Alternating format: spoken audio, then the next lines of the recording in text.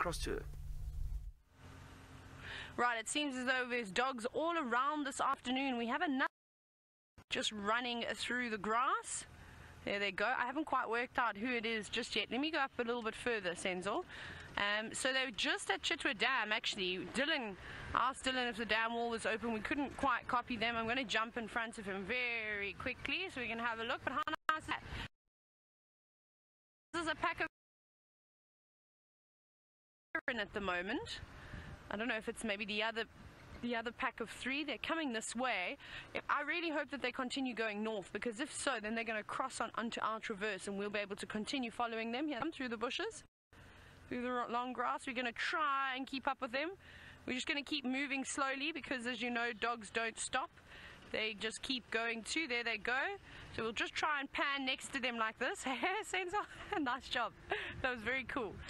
They're coming this way. They're looking for something to eat. Being taken down now.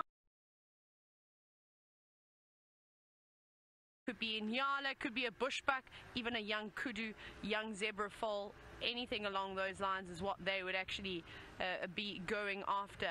Now they're just running. They're not on Chitwa anymore, so we can't go in here. We're right on the boundary. We're on Gari Main. There they go. So we'll try and stick with them as we go along. This is a very cool shot, Senzo. I like this. Nice work, my friend.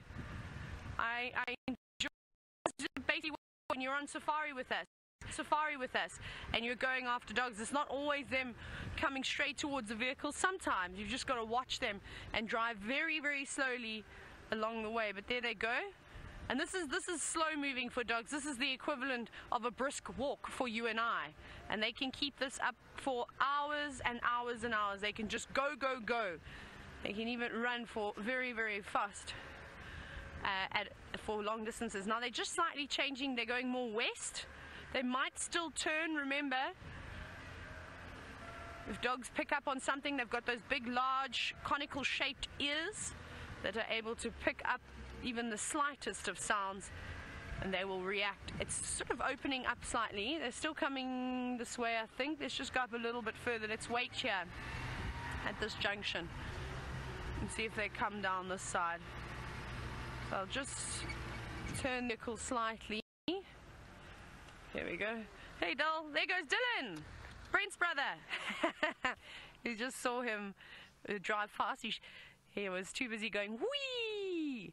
Now, just trying to figure out where exactly they're going to pop out. I think I just saw movement in this monkey orange. There they are. Nice spot, Senzo. Please come north. Please come north. I haven't been able to identify just yet as to which pack this is. As you can imagine, it's proving to be quite difficult. Hopefully they'll cross the drainage line and then go towards Baboon Pan. Let's go towards Baboon Pan. And that's all, Dol.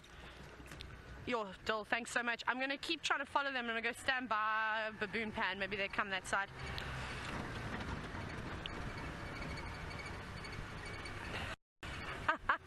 How great is this? Just Dylan and I driving around here.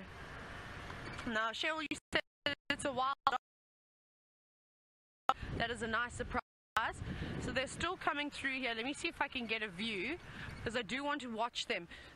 We have had a couple of sightings here with leopards before, from Shongile to Hosana to Tamba to Tundi, and there's often impala around in this area. Let me just switch off very quickly. Dylan, I think, is going in. I can see his car now. He's just gone off-road. I can hear some Franklin shouting. Still haven't seen a Franklin, by the way. Let's keep going. Let's go wait in the Mulwati. Maybe. I can't see them anymore. But they move.